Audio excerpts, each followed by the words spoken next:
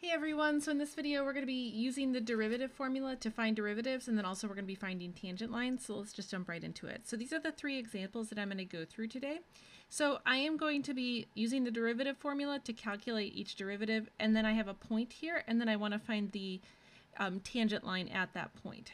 Okay, so let's get started. So starting here with A. So remember the formula for the derivative, so it's the limit as h approaches 0 of f of x plus h minus f of x, all of this over h. Okay, so the first thing that we want to do is actually go ahead and evaluate all of that. So I'm going to plug x plus h into my function, and then I need to just subtract it off like this. So there I've plugged everything in. And so now from here what you've got to do is just work everything out as far as you possibly can. So we're going to have to FOIL this part out. So this is going to be minus x squared minus 2xh minus h squared. Make sure you don't forget that this minus sign distributes to all the results in here. Then this is minus 4 plus x squared, and then all of this is over h. Okay, so now you'll notice here that the 4's drop out and the x squareds drop out. So let me clear some space. So from here, this is going to give me the limit as h approaches 0 of negative 2xh minus h squared divided by h. So now I really need to divide each part of this by h. So I am left with the limit as h approaches 0 of negative 2x minus h. And now I can finally take the limit. So this will just equal negative 2x. All right, so this is the first part. So this is actually my f prime of x, okay? All right, so now let's clear some space. And I've written the form of my derivative up here. So the thing to keep in mind, this is not your tangent line. This is how you figure out the slope of the tangent line. So to figure out the slope of the tangent line, so the slope of the tangent line, what you do is you plug this point into the derivative. So I'm going to evaluate f prime of 1. So I just need the x coordinate from that point. So I plug that in and I get negative 2. So this is our m. So remember, for a line you need a slope, m, and a point.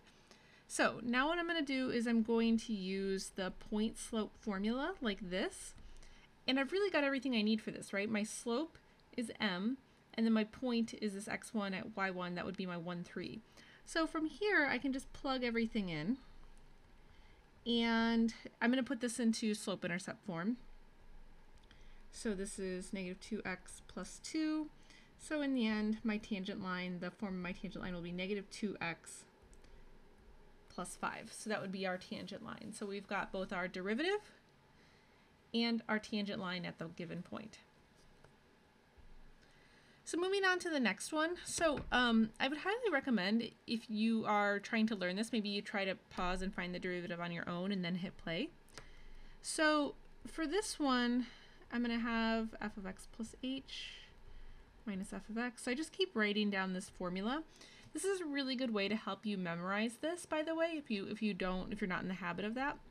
So now I'm going to go ahead and plug in x plus h. So this is 1 minus x plus h for 2 over x plus h minus 1 minus x over 2x, all of this over h.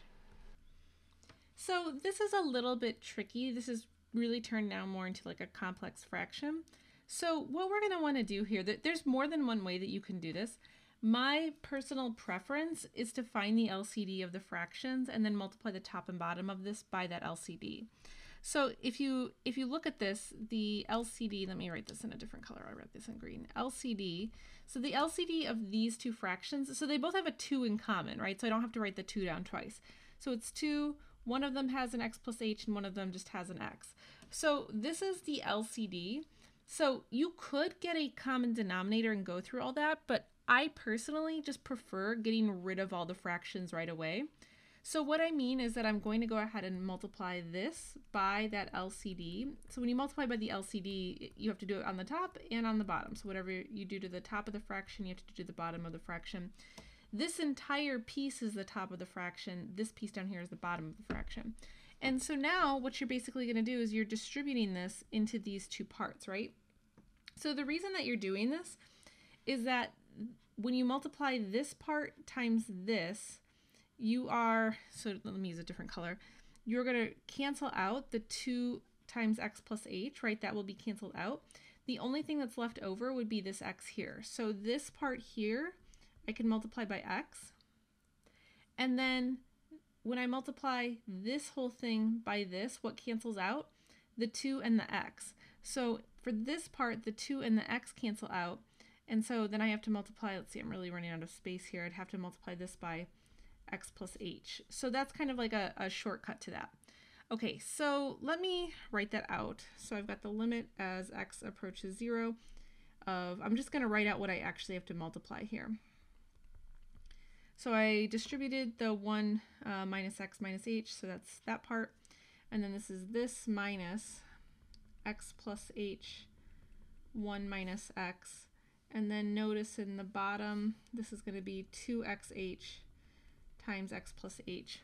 Okay, so I need to clear some space. So now that I have this, I need to go ahead and start distributing this x here and then foiling out this part. So let me do that. So I've got the limit as h approaches 0. So this is x minus x squared minus xh.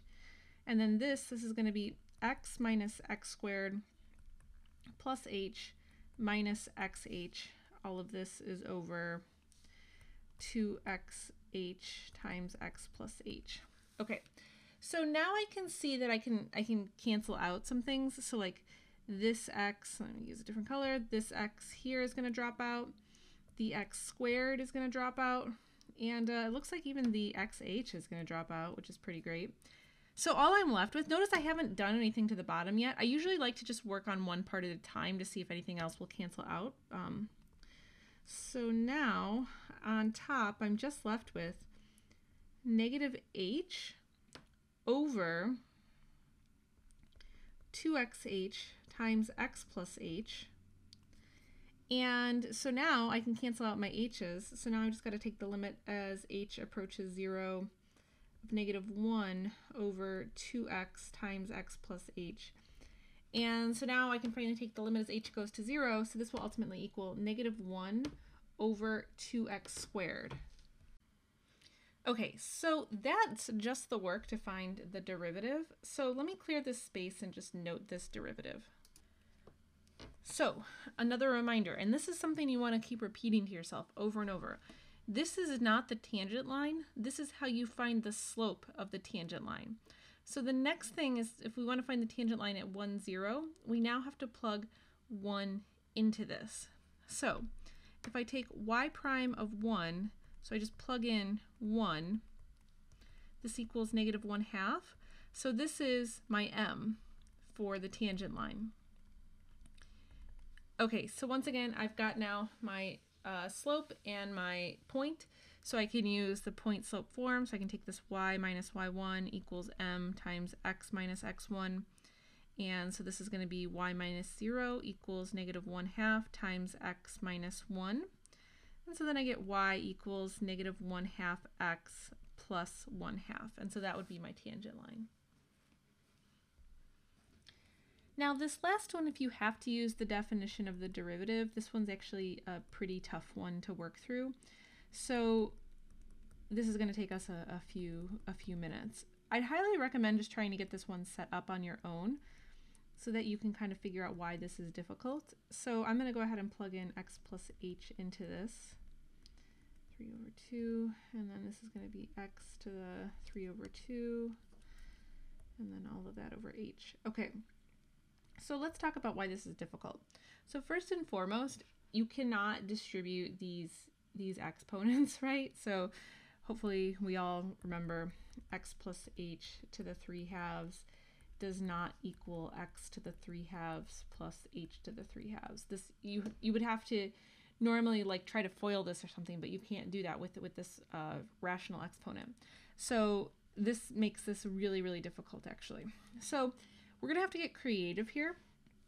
So one thing to think about with rational exponents, what's making this hard is that it is a rational exponent, right? So why don't we break up the rational exponents just to see if that helps us at all. So this is going to be x plus h times x plus h to the 1/2. So notice this is x plus h to the first, so 1 plus 1/2 gives me 3/2, so we all agree that that works.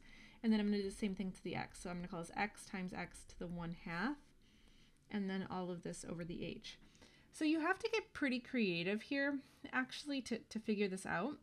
So you are not going to be able to do anything with like this x plus h to the 1/2. You're not going to be able to break this up as it is.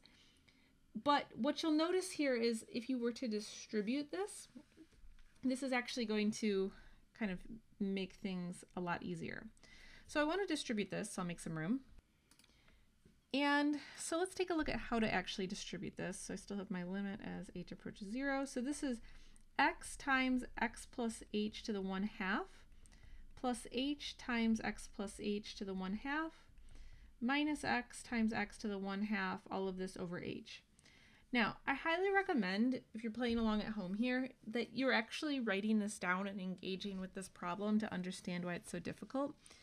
And I'd highly recommend that you try to pause the video here and try to come up with a strategy of what to do next before I just tell you. So the thing that you want to notice here is now, as I look across here, I have this x and this x here, which means that I could actually factor those x's out if I put them together. So that is exactly what I'm going to do. I'm just going to kind of move those things together. So I get x and then this x plus h to the 1/2 minus x times x to the 1/2, and then I have this other h times x plus h to the 1/2, all of this over h. Okay, so now as I think about this, I actually am starting to realize that two problems are emerging. And this is like something where a lot of times you have to just stare at it and kind of just creatively start coming up with solutions. So here I can factor out the x's and see if there's something that I can do. But here, notice that this h would cancel out with this h. So now what I want to do is I actually want to split this problem up. So let me do that. I'll make some space. And we're going to break this into two separate problems. So out of this part, I'm going to factor out the x's. So this is going to be x times, let's see, I'll use a square bracket, x times x plus h to the 1/2 minus x to the 1/2, and all of this over h. There's one part. And then the other part is this plus h times x plus h to the 1/2, all of this over h. And now I have to put a set of parentheses around the whole thing because now I've broken this into two terms versus before this was just one giant term. So now you can see here that at least this part of the limit, we could totally evaluate this. The h's actually drop out, so that part's kind of done, but the tricky part now is what do we do? What do we do with this monstrosity? Okay, so what I want to do is I actually want to rewrite this in another way to see if this kickstarts an idea. So if you are not sure when you're working with rational exponents, sometimes it can be helpful to rewrite things in its radical form to see if that sparks an idea. So here's where the problem is at now, and I went ahead and I canceled out that h. Okay, so thinking about what I know about limits, the problem with this part right now is if I tried to take the limit as h approaches 0, I would get a 0 in the denominator. But what trick do we know when we have square roots and we're having we're unable to evaluate the limit? We usually use the conjugate, right? So that's actually what we want to do next. So like I said, this problem is not a simple problem.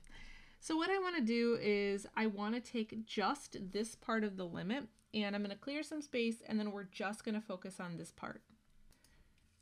So I'm going to do all of this in gold just so that we're aware of what I'm actually working on here. So I've got this x and then this square root of x plus h minus the square root of x, all of this over h.